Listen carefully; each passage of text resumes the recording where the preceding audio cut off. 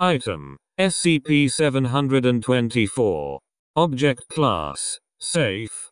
Special Containment Procedures. Due to its immobility, SCP-724 is located in the central vault of Site-54. This vault is surrounded by a set of hinged shielding plates that can be closed to block radio signals from reaching SCP-724 and suppress the anomaly. SCP-724-1 specimens can be kept in standard size cages, although any that are currently being monitored should be separated from each other by at least moderate soundproofing. Individuals not being monitored are kept in kennel sections with Faraday shielding. Transport of SCP-724-1 specimens must not use unshielded cages except by written permission of Researcher M. Site-54 maintains the outward appearance of a corporate office research facility, in the name of a Foundation Front Company, SCP, Inc. The lobby is to be staffed by Foundation security personnel posing as civilian receptionists and security guards. Description: SCP-724 is an anomaly covering approximately 8 meters in diameter, located near the intersection of Interstate and Route in.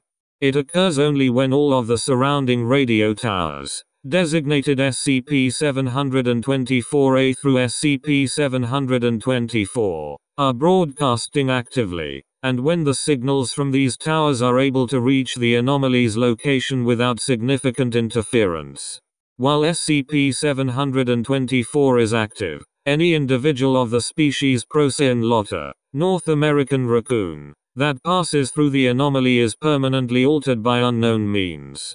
Altered subjects, collectively designated SCP-724-1, begin to frequently produce abnormal vocalizations including human voices, music, static, modulation-demodulation signals, data expunged. Subjects do not appear to understand or control the content of these vocalizations, simply acting as passive receivers. The volume and clarity of vocalizations increases with proximity to the active SCP-724 anomaly. No anatomical or chemical alterations have been identified in SCP-724-1 compared to unaltered specimens. These vocalizations have been found to correspond to radio transmissions from sources other than the towers surrounding SCP-724. Transmissions captured by SCP-724 have been confirmed to originate from numerous locations throughout the Northern Hemisphere, and occur throughout the RF spectrum. A log of identified transmission sources can be found in Document 724.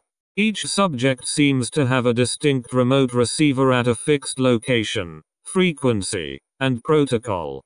The location and tuning of each individual's receiver appears to depend upon the incident signals triggering the anomaly at the time the subject is altered, based on factors such as amplitude and frequency.